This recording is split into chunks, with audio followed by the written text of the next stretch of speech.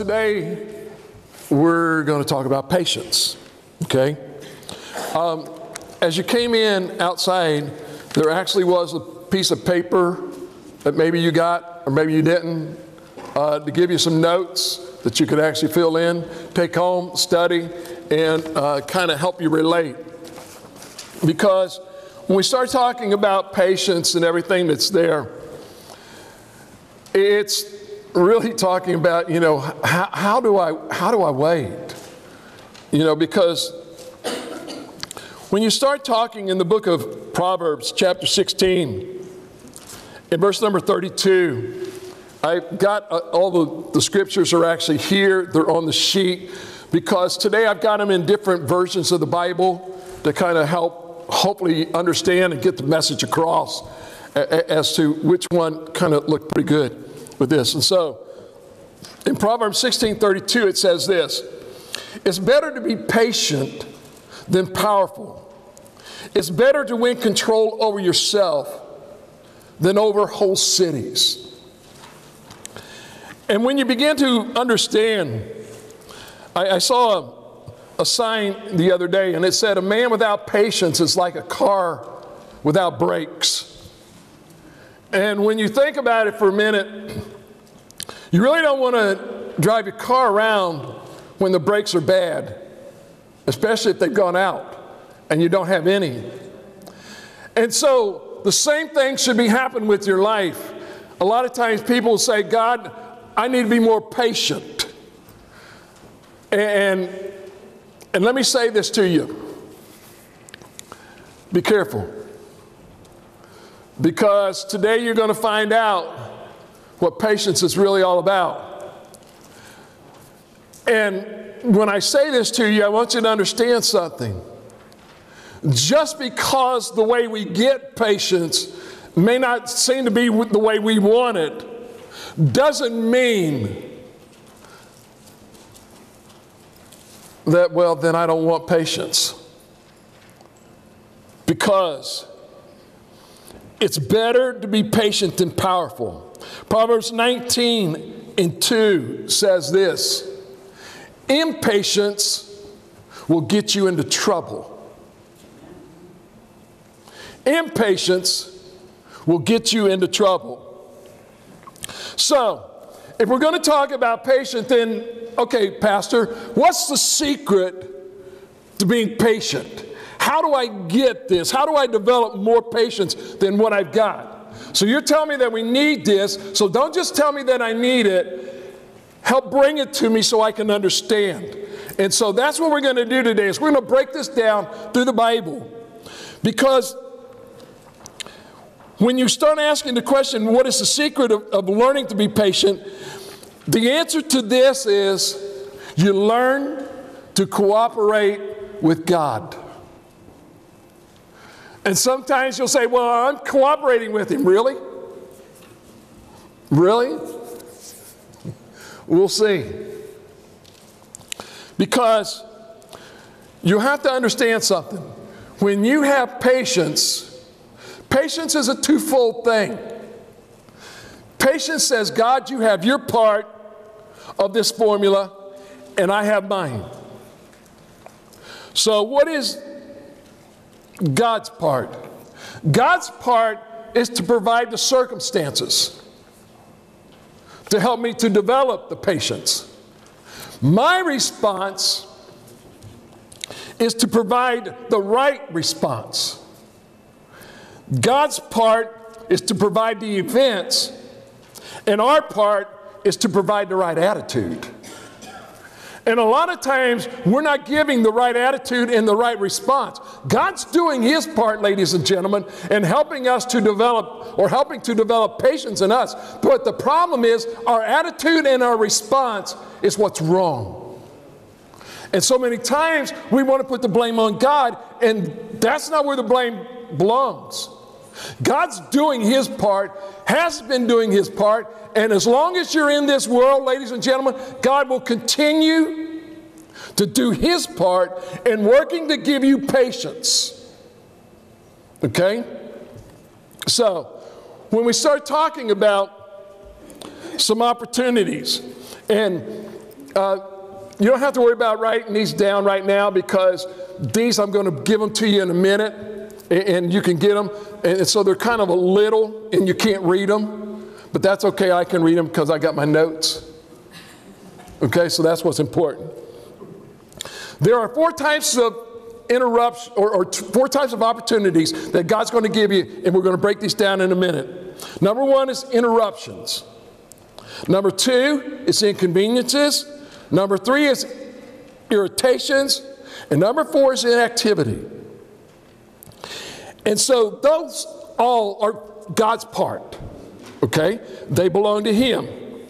Now, He provides the circumstances of interruptions, inconveniences, irritations, inactivity. He provides circumstances for there, but then how do we react to those things? And so when we start talking about my response is you've got to have a bigger perspective. And the problem is, so many times what we want to do is we want a perspective of life that is mine.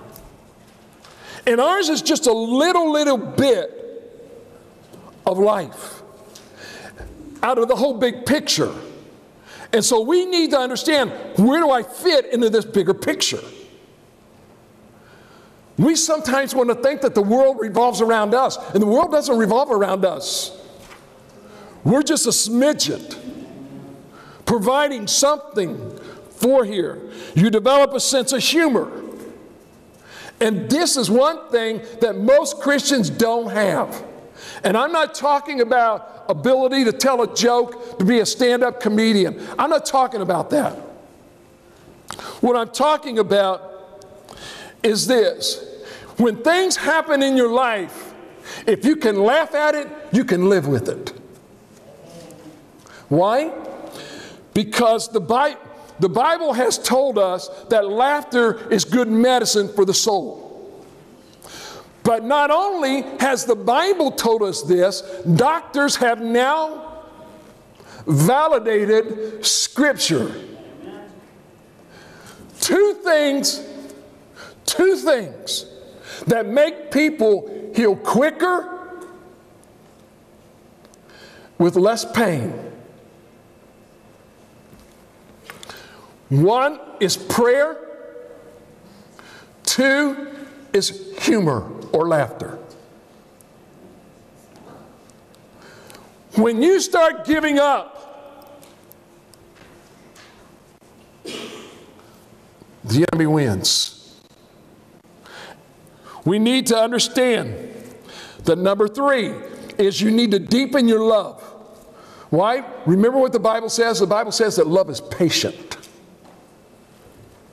Patient. So, if I'm developing patience, then ladies and gentlemen, that means I'm also going to develop my love. And so let me say this to you. If love is patient, then do you also understand the converse of that? Which says, if I'm impatient, I'm unloving.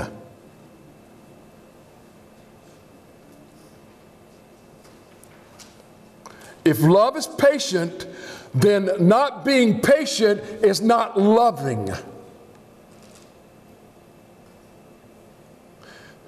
This is what happens in a lot of marriages and other things in life. We get angry at the littlest thing, and it begins to fester and it grows. And then the next thing that happens is, I don't love them anymore. Why? You're being unloving. And then another is, I depend on the power of Jesus, or I depend on God's power. Okay? So, in James chapter 1, verses 2 and 3, I'll give you this one. It's actually on the bottom there of your first page. It says, is your life full of difficulties? Then be happy.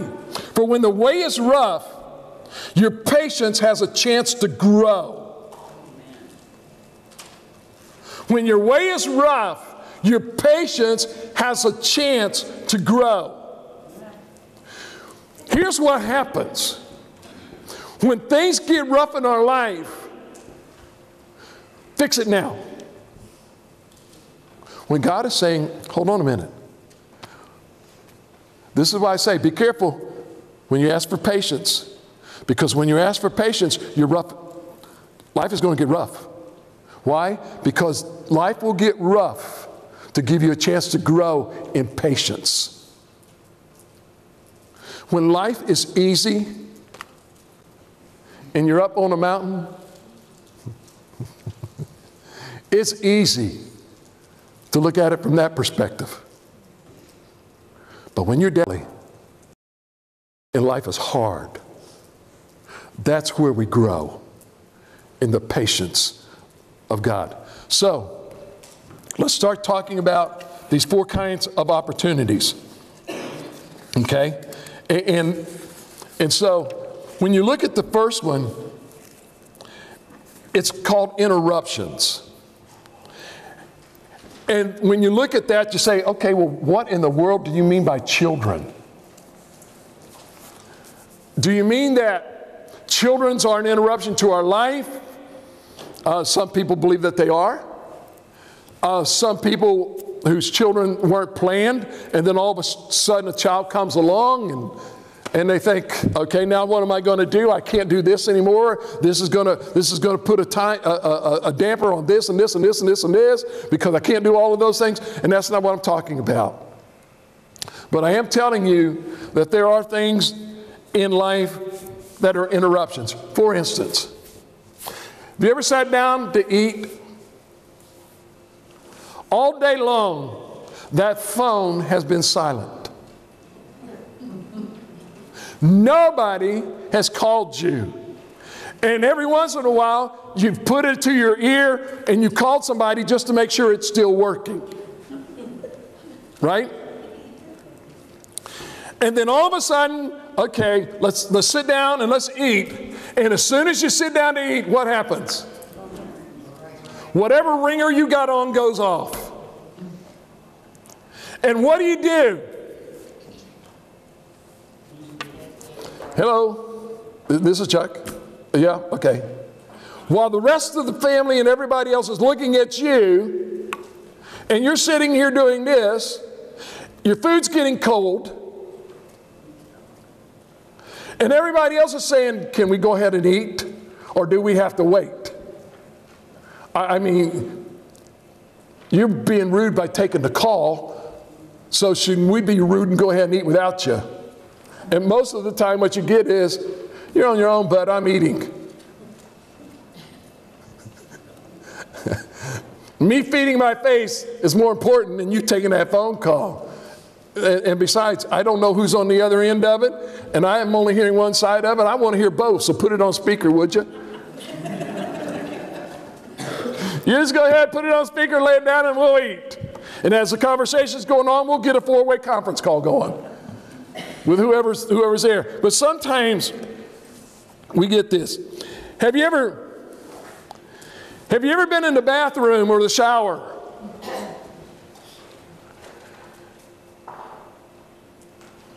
And all of a sudden, you're in the bathroom or the shower, and somebody comes to the door. And you think, well, should I answer that or should I not?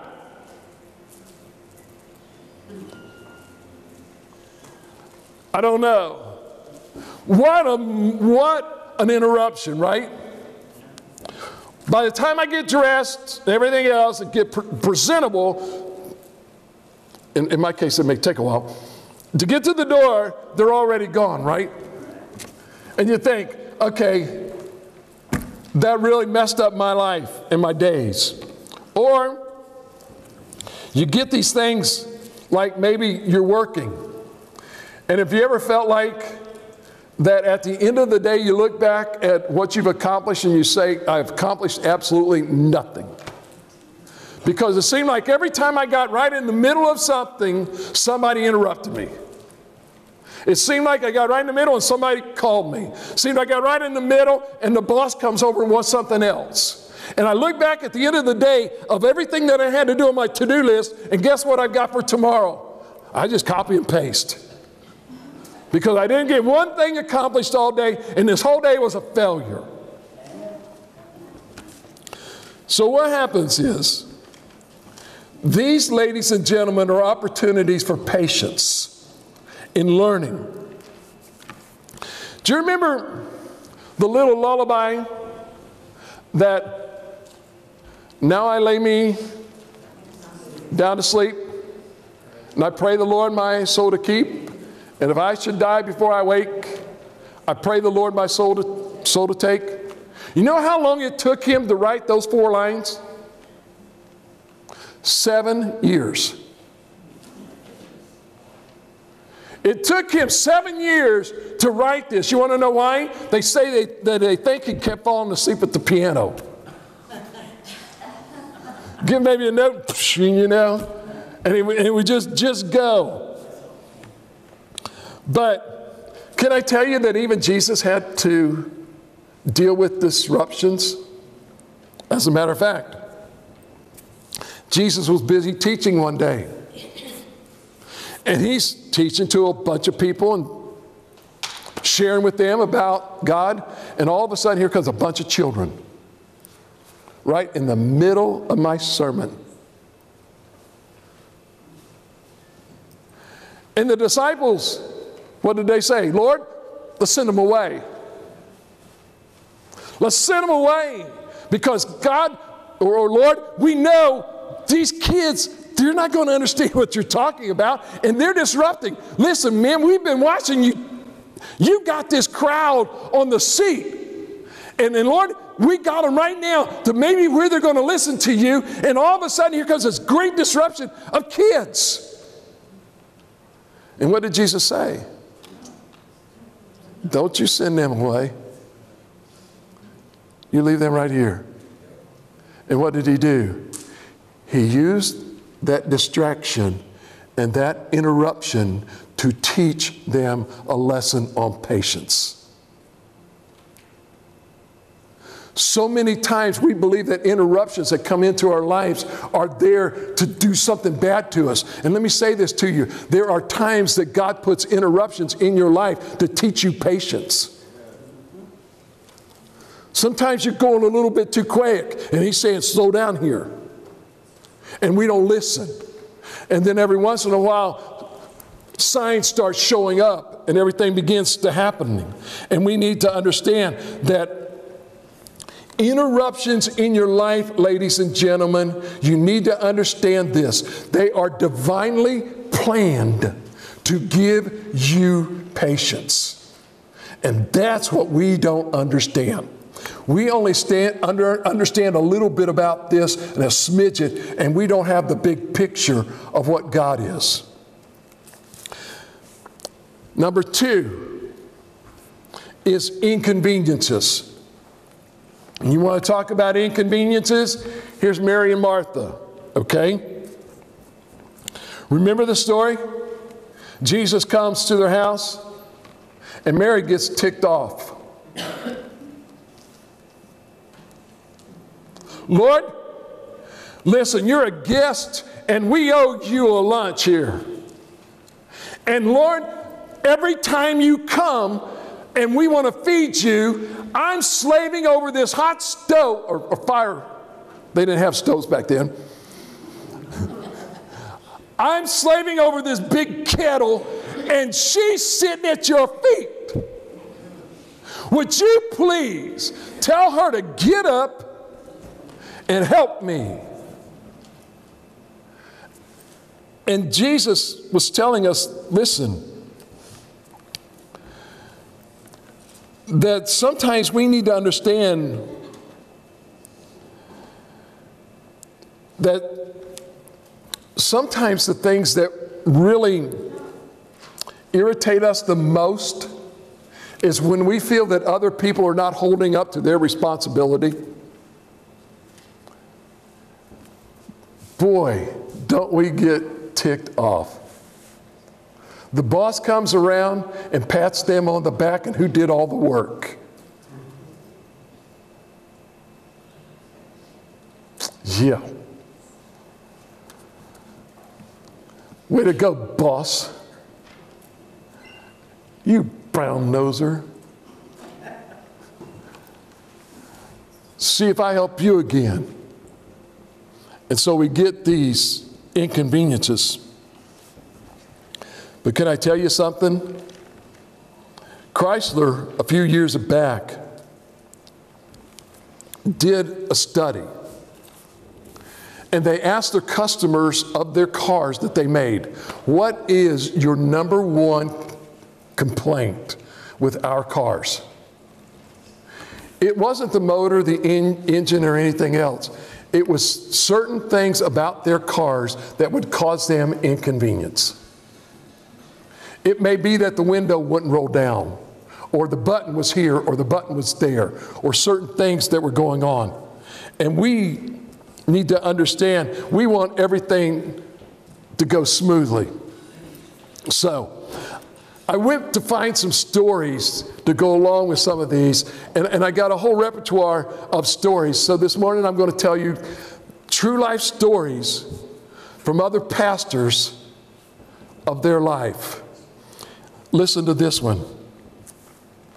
This one stated, a month ago on Memorial Day weekend, after church, my wife was going to another part of the state to speak at a woman's group. And I told my kids, let's go to Disneyland right after church. So they had passes that the church had graciously given them to go to Disneyland for their 10th anniversary. He said, we headed up there, and he said, and I wore them out. Disneyland wasn't very full that day for some reason, and we rode everything. And at 10 o'clock that night, I had 3 very tired kids, 4, 8, and 10 years of age.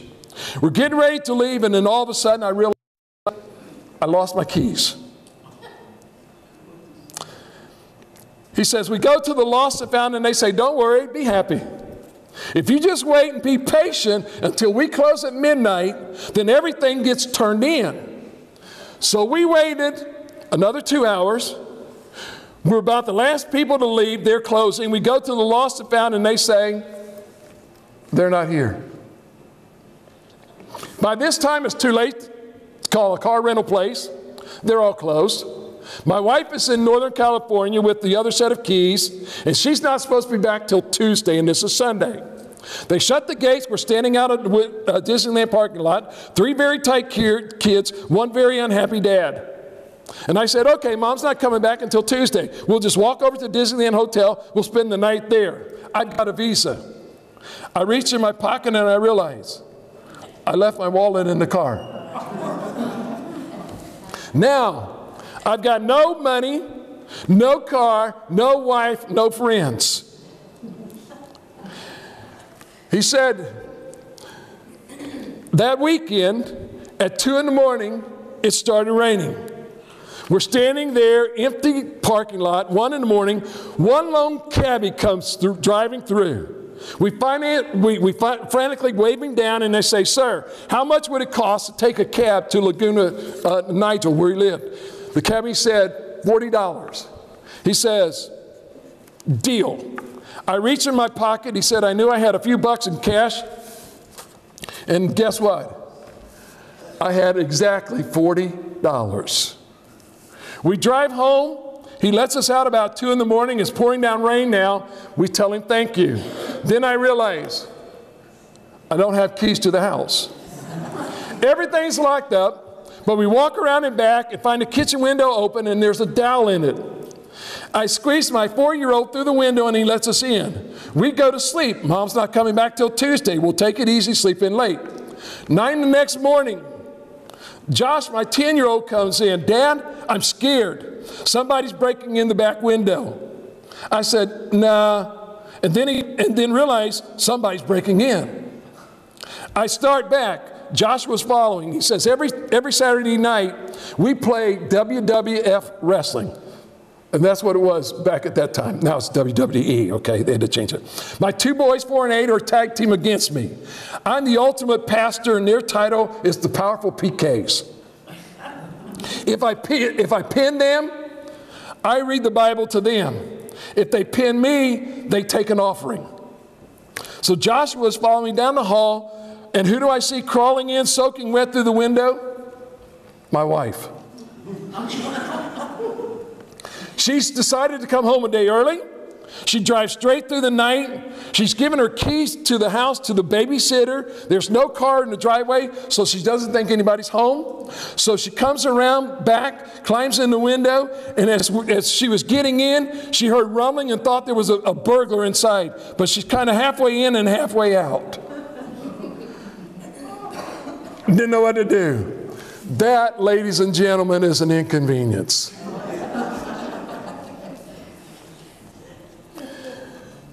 So let's talk about irritations. Remember the story of Moses? How Moses was out in the wilderness for 40 years in the desert, and 2 million people complaining. I don't know about y'all, but it's hard enough when you only got one person complaining. Now you got 2 million of these people just complaining about everything.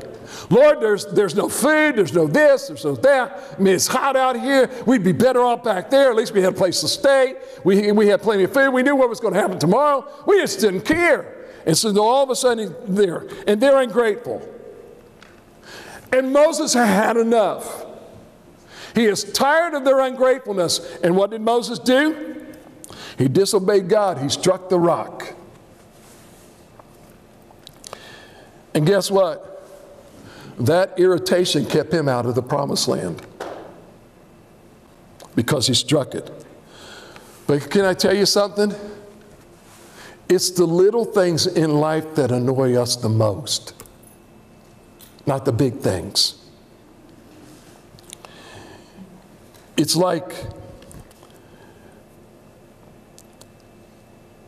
when you're going into, and I don't know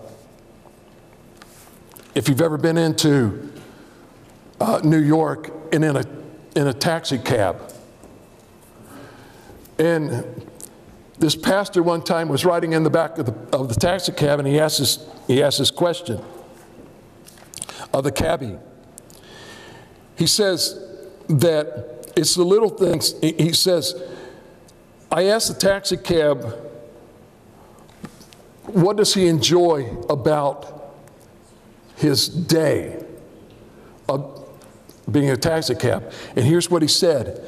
It's not the driving that I enjoy, it's the people that I run over.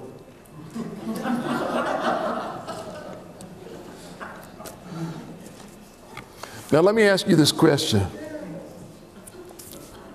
What is it easier to sit on?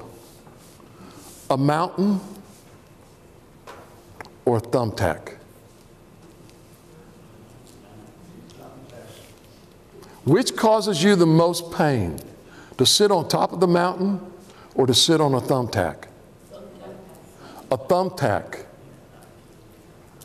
That's what we're trying to tell you. It's the little things that irritate us the most. You get a little splinter in your finger, or worse, get a finger up underneath your finger, or a splinter up underneath your fingernail. You talk about painful.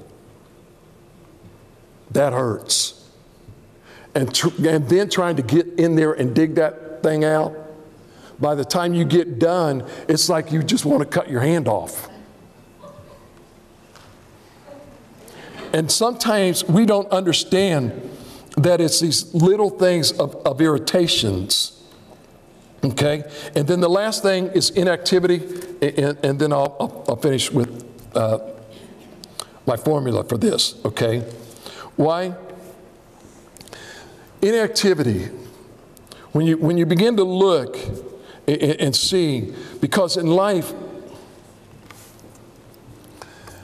there's a sign, and this is a sign that you probably need to print out, and it's called patience carries a lot of weight. Not W-E-I-G-H-T, W-A-I-T. Right. Patience carries a lot of weight. In order to learn patience, you got to learn how to wait. And that's what God is trying to show us. Here's a typical day that a pastor gave me. Here's his illustration.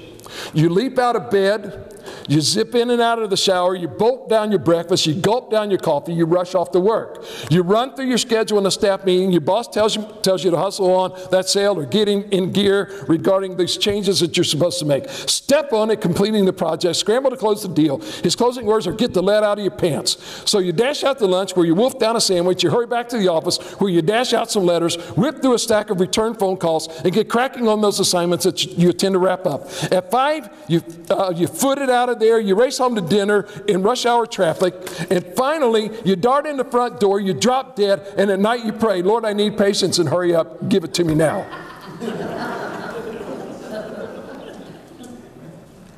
That is our day. And so what do? Have you ever been in a building and this building has got 40 stories and 2 elevators? If you ever want to see patience, stand and wait for an elevator. You will find real quick who the patient person is. Watch. Here's generally what happens. I push the button. 2 seconds, the elevator ain't there.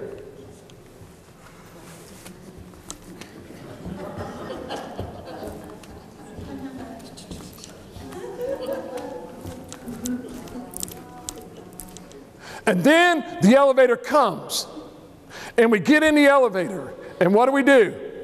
Push that button. Somebody gets in there, what do? I'm pushing my floor. Get your hand out of here. I waited longer than you. If you really want to know, because have you ever watched, honestly, have you ever really seen when people stand still, they can't stand it? They got to do something. Inactivity kills us. We've got to do something. You know, it's like you're sitting in traffic, right? And you look in front of you and everybody's out of their cars. And you start laying on your horn. Buddy, move it. I can't. Look at this person in front of me. And you're wanting somebody to do, you just got to do something. You can't sit there. You know? Well, sometimes you don't want to turn on the radio or turn on the car because, especially if you're out in California, because you may run out of gas. And that's the worst thing in the world is be in the middle of a traffic jam and your car runs out of gas.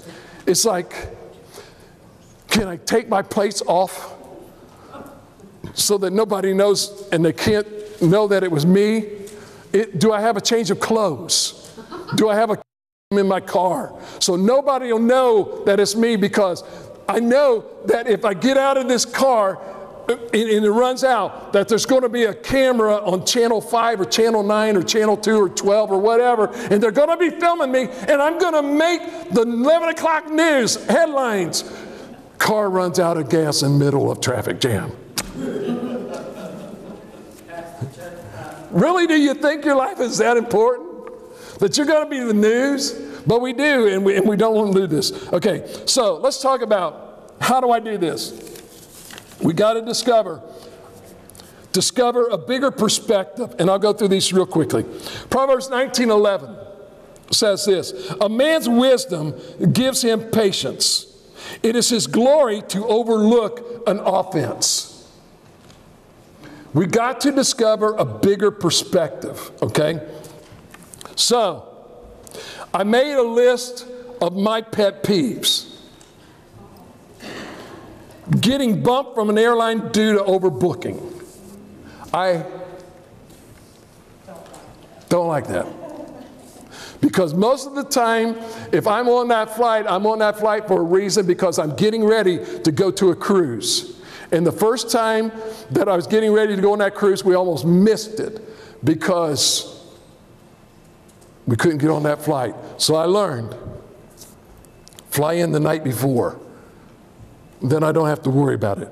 Number 2, cereal boxes that don't reseal.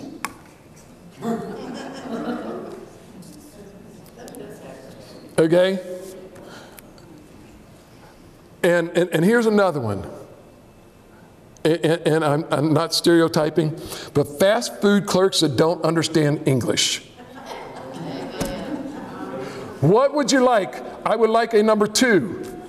You want a number 2? I want a number 2.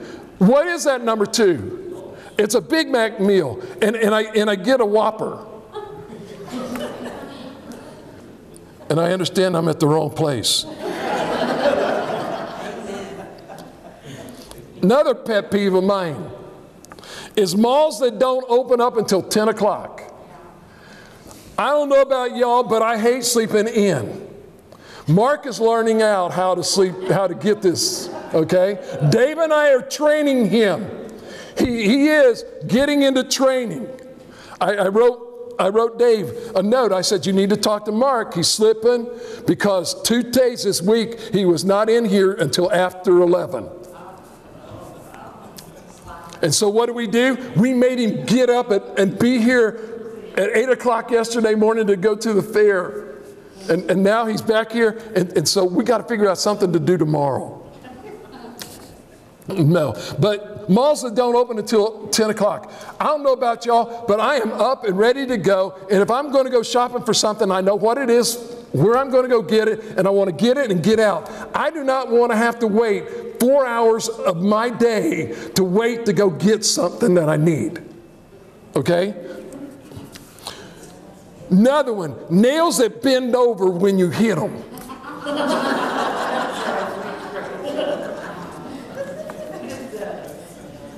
That is the worst thing in the world, and whoever made those things. When you hit a nail, it's supposed to go in.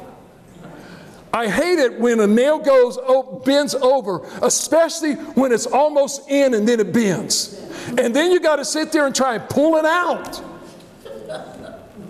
And you realize you're trying to drive it into a knot. And last but not least, one of my pet peeves is doctors' waiting rooms.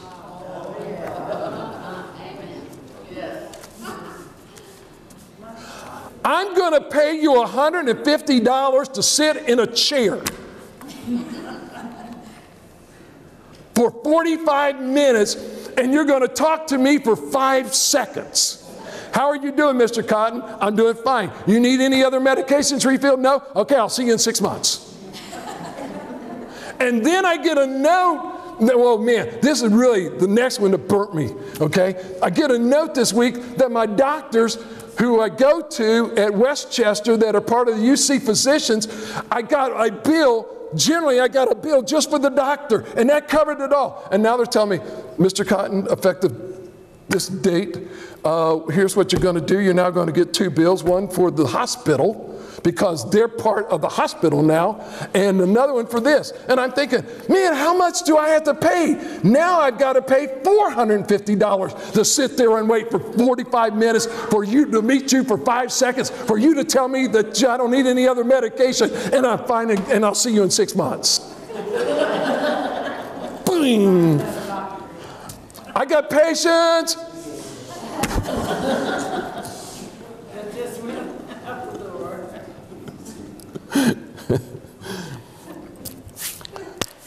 But can I give you a little hint? For those of you that are married, the secret to longevity in the marriage is to learn to see your spouse's perspective on something. If you're always looking at it from your perspective, you're not going to learn patience.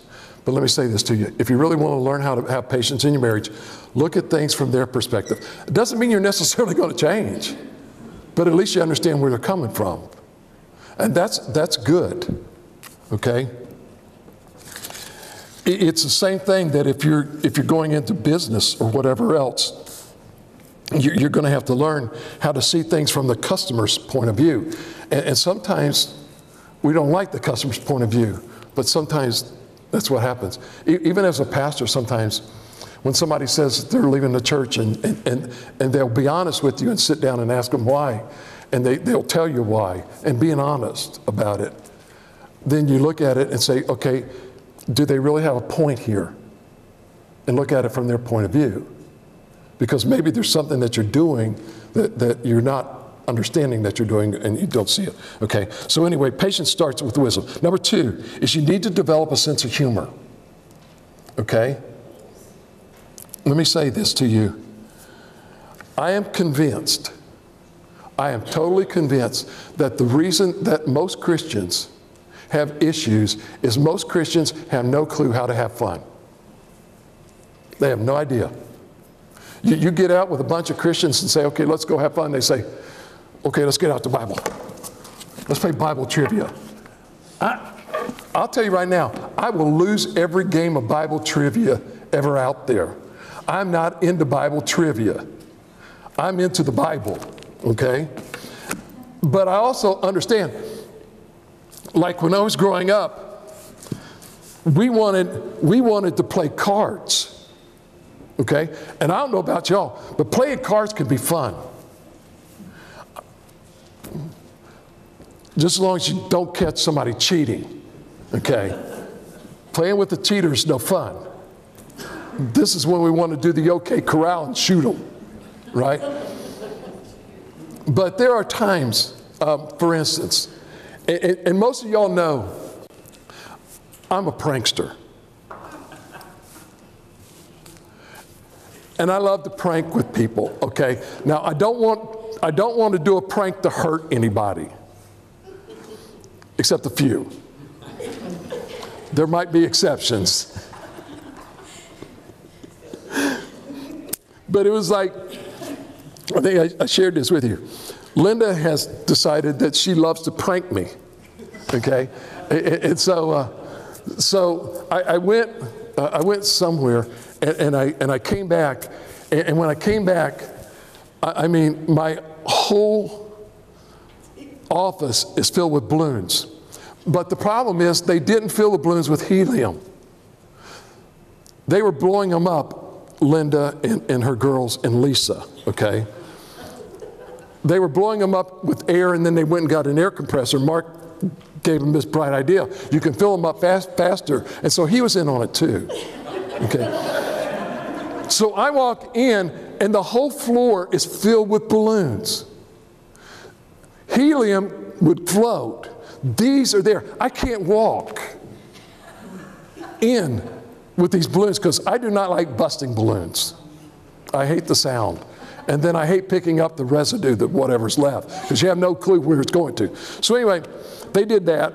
And then I went on another trip, and I came back, and they thought, okay, we're going to prank again. So I go up to the door, and there's 2 empty pitchers with a note on the door to the office that says, you might need these.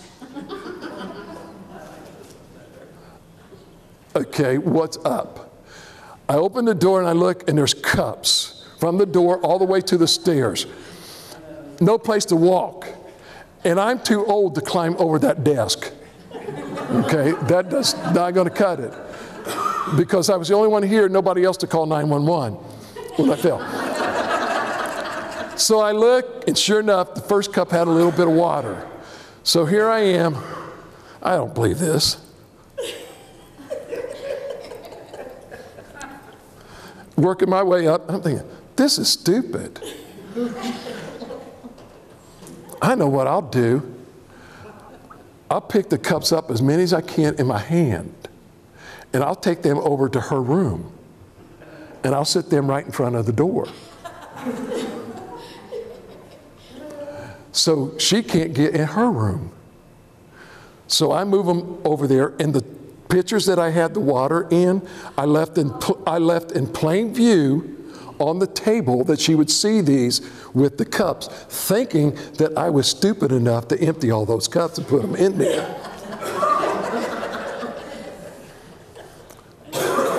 Pranksters always have an agenda. So she goes to open the door, and she looks and she says, I don't believe this. I have to clean up my own prank. I'm laughing my butt off. I think that is hilarious. And I'm sitting there watching her clean it up. Christians need to develop a sense of humor, ladies and gentlemen. That is how you learn patience. I could have sat there that whole time getting frustrated with every cup, and I thought, no, I'm going to get the last laugh on this one. I'm going to watch her clean up her mess. So if you decide to prank me, be careful, okay? I won't give you that story. Number 3 is you got to deepen your love. 1 Corinthians 13:4 says love is patient. Again, what did I tell you? When I'm impatient, I'm unloving. Listen, let me say this to you as much as I can. When you are filled with love, ladies and gentlemen, there is very little that's going to irritate you. It may be for a moment and it goes away. You don't sit there and think about it and think about it and think about it, and you go on. Because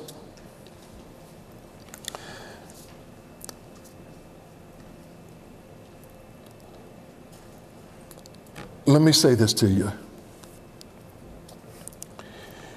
Impatience says more about you than it does the other person.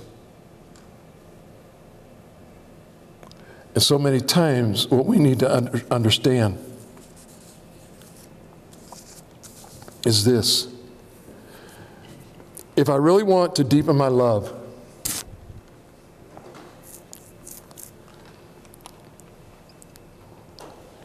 here's sometimes what I try my best to do, but it doesn't always work, okay?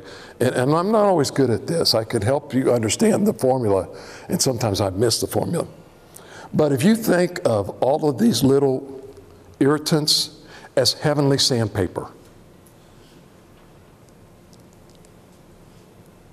then you'll learn to be patient.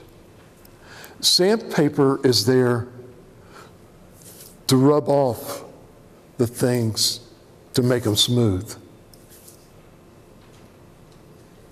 And what happens is a lot of times these irritants come into our life where God is trying to use these irritants to smooth off some roughness that needs to be smooth, some other spots that need to be, so that we can learn patience. Because let me say this to you. You don't know what's coming next down the road. You don't know what's around the next bend. You don't know how much that rubbing of that sandpaper helped smooth up or off so that it became a little bit easier. So sometimes when we think that people are irritants, we need to think, God, I don't know what's next, you do. You're trying to smooth something off here and teach me patience. God, thank you for the heavenly sandpaper you sent my way today. I appreciate it.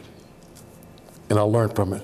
And number 4, and I'll finish with this, is instead of depending on your power, you need to depend upon the power of God. Colossians says this, may he strengthen you with his glorious might, with ample power, to meet whatever comes with fortitude, patience, and joy. So why did we spend the whole day, this whole morning, talking about patience? Let me give you some examples that I found out of the Bible. Noah had to wait 120 years before the boat started floating. Abraham had to wait 90 years before he finally got the son that God had promised him. All of the great saints of the Bible, ladies and gentlemen, had to go through the school of waiting. It didn't just come to it. And so let me say this to you. It's going to be the same way for you, okay? So, here's your assignment for the week as we finish. Number 1, Say, Lord, help me to understand. Lord, help me to understand.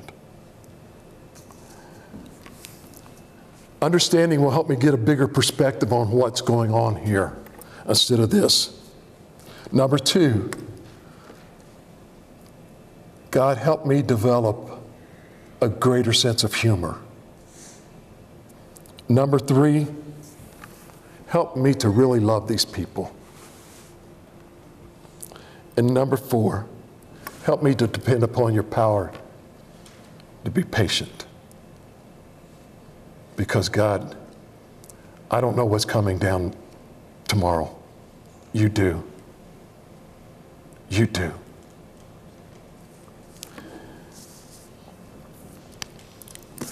So, my question to you is, you say you got faith?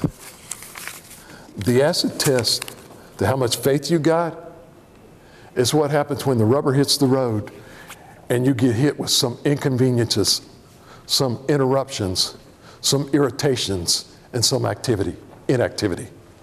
What do? That shows your faith. You may say, Pastor, I got lots of faith, okay? Let's talk about what happened yesterday. Let's talk about the day before. Let's talk about the day before that. How did you handle that situation? How you handle that situation shows how much faith you got. And there are times, I have to tell you, I wish I could always stand up and be proud and say, oh, I did a great job. But there are times, man, I failed.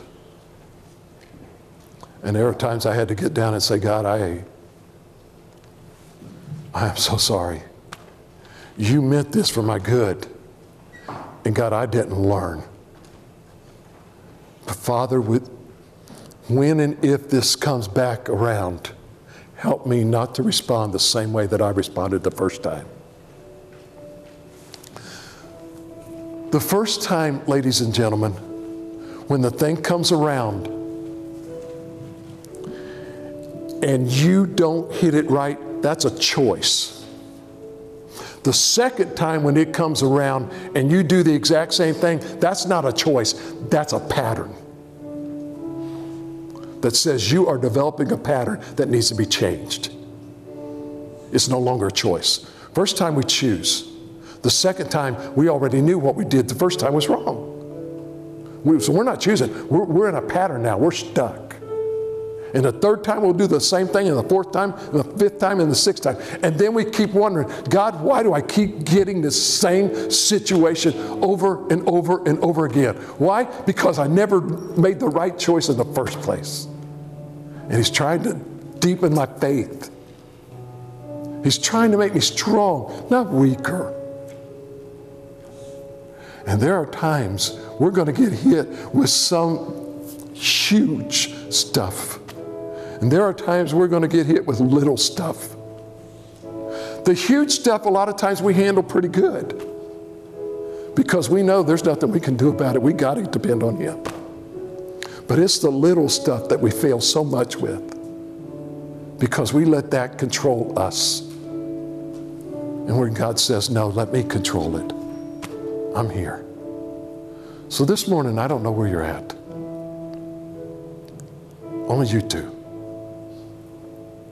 Number one, you are the only one that knows if you've got a true relationship with the Father through the Son. Only you. And if you don't have that, then you have no clue what I'm talking about this morning. Number two, maybe you do have a relationship with Him. But that relationship needs to be deepened. Your patience needs to grow. And maybe you're at a point where you're saying, God, I need you right now more than ever. Because God, there's some patience I need to learn right now. And maybe you just want to come to Him and talk to Him and pray. It's here. Maybe you're here and you'd like to come join this church by letter, by statement, by baptism. Come on. Let's just sing. Hello, this is Pastor Chuck Cotton from Calvary Baptist Church. First of all, I'd like to say thank you very much for taking the time out to either listen to our sermon or to watch it on video. We are grateful that you've actually taken the time and hope and pray that it has been a blessing to you as it was to us as we delivered it to our congregation. We ask if you have any questions whatsoever that you email us at Pastor Chuck at CalvaryBaptistMiddletown.org, or you could come in and give us a phone call, if you would please, at area code 513-423-7251. I'd like to take this opportunity to also invite you to come to our church and visit us, if you would please. We actually have small groups on Sunday morning starting at 9:30, with our morning worship following at 10:45. Prior to our morning small groups, we also provide donuts with coffee, milk, orange juice, a time for fellowship, get to know each other, have a good time before we actually break out into our small groups for Sunday. Our worship services are uplifting, they're fast moving, and everything in our service is just a fast pace. But we do take time every once in a while to slow down as we feel the Holy Spirit moving, and we never want to hinder it in any way. We also have on Sunday evening during the school year, we have Awana, and Awana starts with the Puggles, actually from age 2 all the way up through high school. And during that period of time, we also have a worship service.